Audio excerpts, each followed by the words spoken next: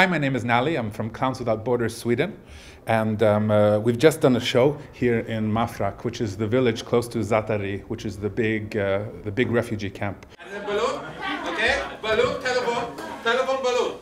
Balloon, telephone. Telephone, balloon. Okay? Ready? Goodbye, telephone. 1, 2, 3.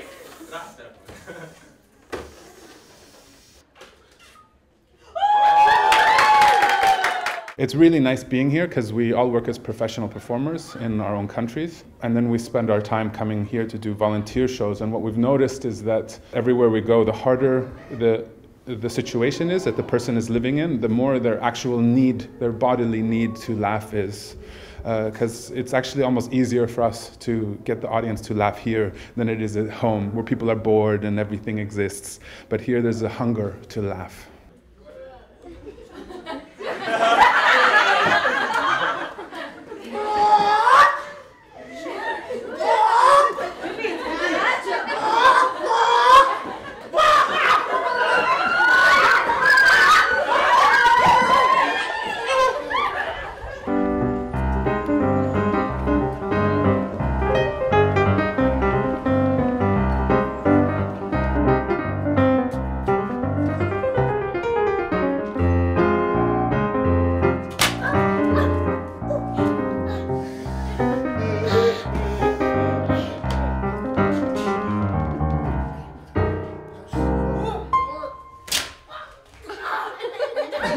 Okay, that's it.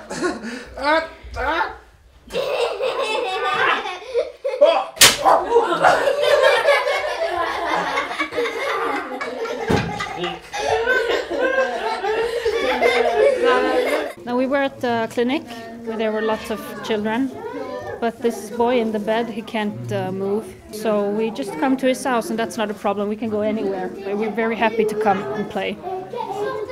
A lot of people ask us that isn't it better to send medicine or to send tents?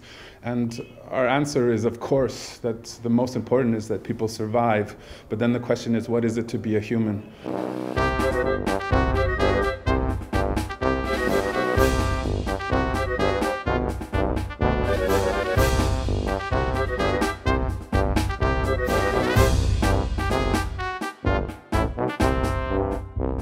And to be a human, you need to feel that there's a reason to live, there's a reason to have hope, to have dreams, that there's another situation that's different from the one that you're in every day.